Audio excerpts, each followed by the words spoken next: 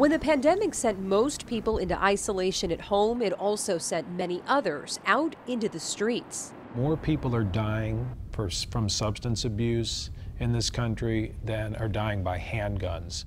Deaths among white people rose by 24%, but overdose deaths in the black population jumped by 90%. Hispanic deaths increased by 115%, and deaths among American Indian Alaskan natives jumped by 169%. When someone is exposed to their drug of choice, their craving increases, their wanting of the drug increases, as well as their body is reacting in a certain way. Addiction Policy Reform reports that individuals with a substance use disorder found it challenging to continue needed services during the pandemic, from recovery support meetings, treatments, and naloxone services to reverse an overdose.